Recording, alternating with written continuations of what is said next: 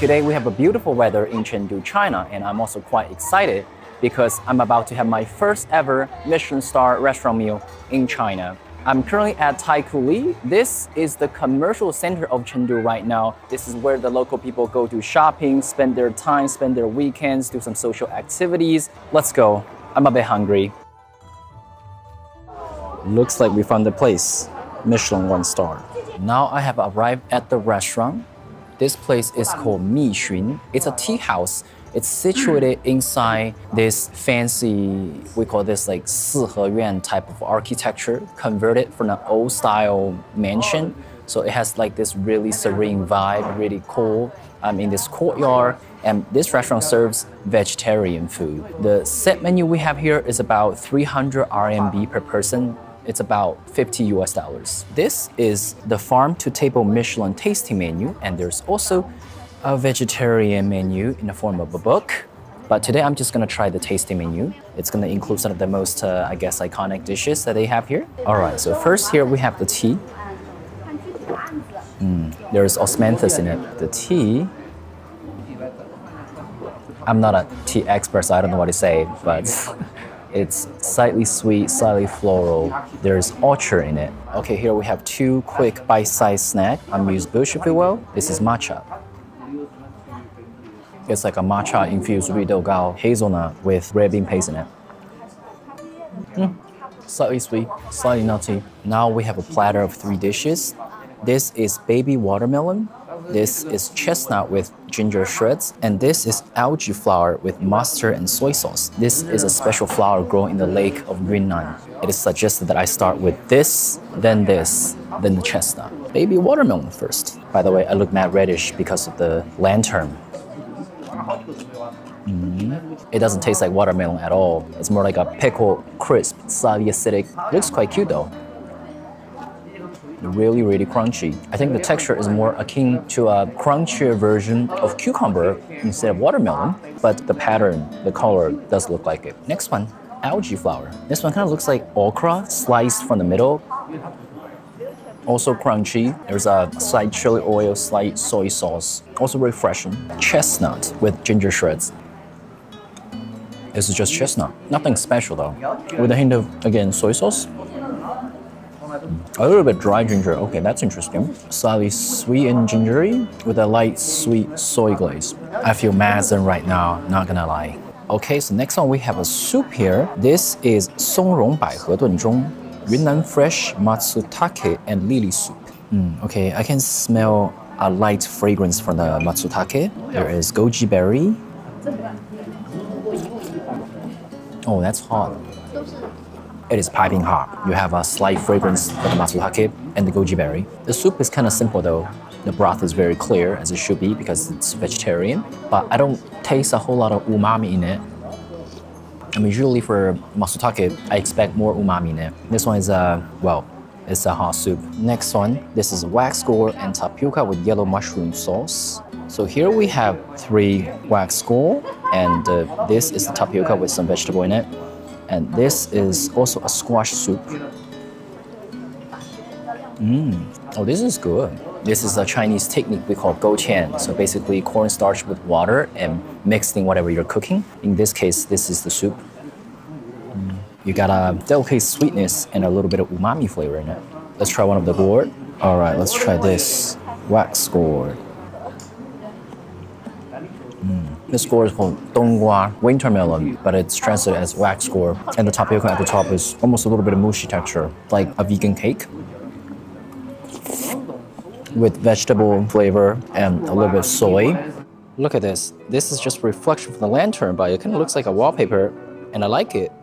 Moving on, here is my second hot dish, braised mapo tofu with wild mushroom sauce. And this, it's a mixture of red rice and roasted Canadian black rice. Wild mushroom here, this one here in particular is called 鸡中菌. There are so many different wild mushrooms in Chinese cuisine and they don't even have English names. So the menu just like generalize it into wild mushroom, but they're like a really different species with different flavor profile. And this one is 鸡中菌. I'll probably put up a Latin taxonomy description here. First off, this isn't what traditional Sichuan mapo tofu tastes like. The traditional authentic one is supposed to be more spicy and more numbing. You're supposed to have like the numbing sensation on your lips. This one is basically a way more reduced version, but flavor-wise, it's a good dish, although it doesn't have that numbing and spicy sensation. What it lacks in that aspect, it makes up in its umami and earthiness with the mushroom. The tofu is also tender, got good flavor. By not having numbing and spicy, I don't mean that it doesn't have any spice at all. It still has a heat to it, you know, a little bit spicy, but it's just not as strong as the authentic version. That's supposed to come in a stone pot, so it's gonna be like bubbling, piping hot, but this obviously isn't that version. This is more like a Zen version of it. It's a good dish, but I can see this in a lot of other restaurants as well. Okay, so let's have a little bit of a rice with this. Okay, that is an interesting texture. This Canadian black rice, it's like the crispy wild rice that you find in a lot of other new American restaurants. I do like that. There's a texture variation, crunchy and had a slight pop in your mouth. The red rice flavor, it's not gonna be too much different from white rice. It's gonna be like a bit more sweet, a bit more nutty. Red rice is used everywhere in Bhutanese cuisine, but not in Chinese cuisine. I do like this mixture. This wild mushroom does have that unique flavor and like really umami, a little earthy. Okay, so moving on, we have this carb spinach dandan noodle with 2 different types of sauce. This is mushroom chili oil and this is sesame paste.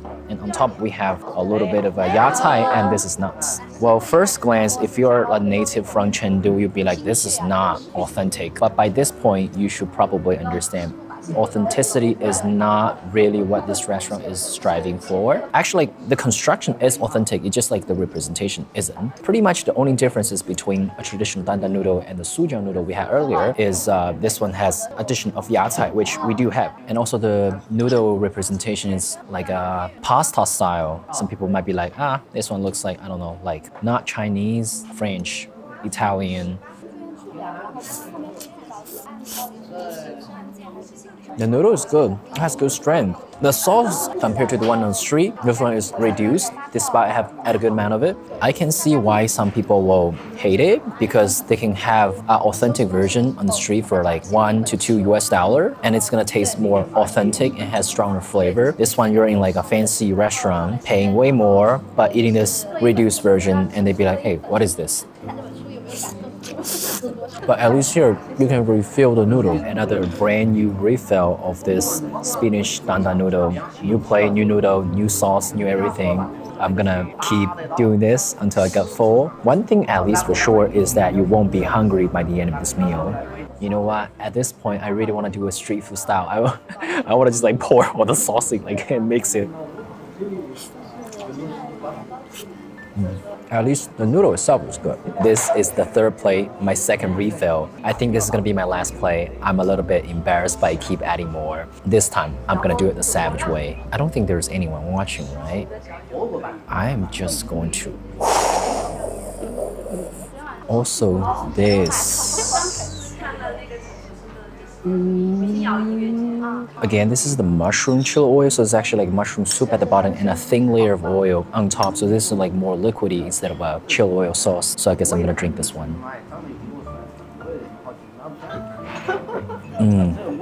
Because of the chili oil / soup, this mixture is a bit soupy.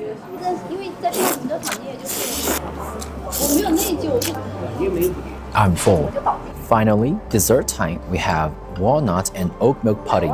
This one almost looks like a cream type of thing. Oh, this is good. Little sweet, little nutty, little creamy. Walnut and oat milk, both flavor nicely coming through. And there's some small fruit in there with a little bit like sweet and fruity pop. I like this. There are also different texture in there. That mint also provided some additional flavor. I can see this belong to the very good category by Chinese standards because it's not too sweet. All right, so I have just finished my meal. I am full. The food is good, but to be honest, I don't think it's a Michelin star good. I'm trying to think of what this restaurant's clientele is. The local people is definitely not the clientele. As you can see, the food served here are the vegetarian counterparts of their meaty version, and oftentimes not as strong or fragrant in terms of the flavor profile. For the local people here, you can just have the authentic version for a way cheaper price and be happier. Here, they're gonna be like, okay, I spent this much more money for what? For like a vegetarian version that's at its best as good, but oftentimes maybe less by their standard. I am not a vegetarian by any means, but that doesn't mean I don't eat vegetarian food. In fact, some of the best foods I have ever eaten are vegetarian. I am completely fine with that concept, but you have to impress me with the appropriate technique and execution. This one here, I just feel like it's just more of like traditional Chinese cooking, but substitute the ingredient with vegetarian. It's lacking something here. You either need to have top-notch ingredients or have really like umami flavor, with like different fermentations, different techniques, or you have some kind of innovation and fuse things together. I am really looking for more refined execution or some kind of innovation, but it's just not there. But I have to add that the environment here is really nice and it's not that expensive by even the Chinese standard here. I mean, 300 RMB, that's some price, but like just to experience it once, to see the environment, that is cool. But if you're a traveler like not from China and you want to collect a star, you're looking at like $50 for a Michelin star. If you do the two-person fixed menu, then you're looking like $40 US for a star. That's value for adding a Michelin star to your roster.